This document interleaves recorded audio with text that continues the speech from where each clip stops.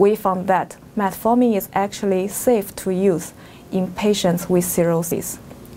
Because in our study, no patient developed any severe side effects like lactic acidosis while they received this metformin.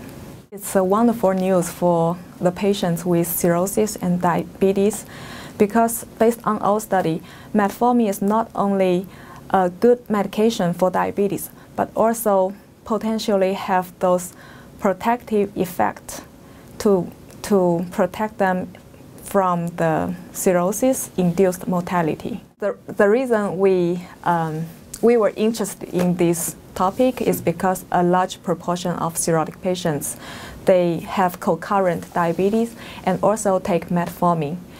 Metformin is a commonly used anti-diabetic agent.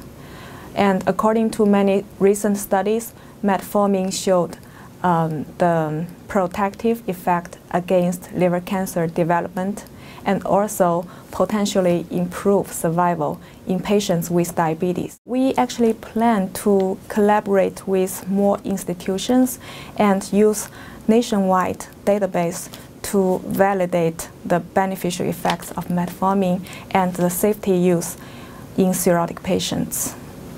So that way we can apply these more validated results to the future clinical guidelines.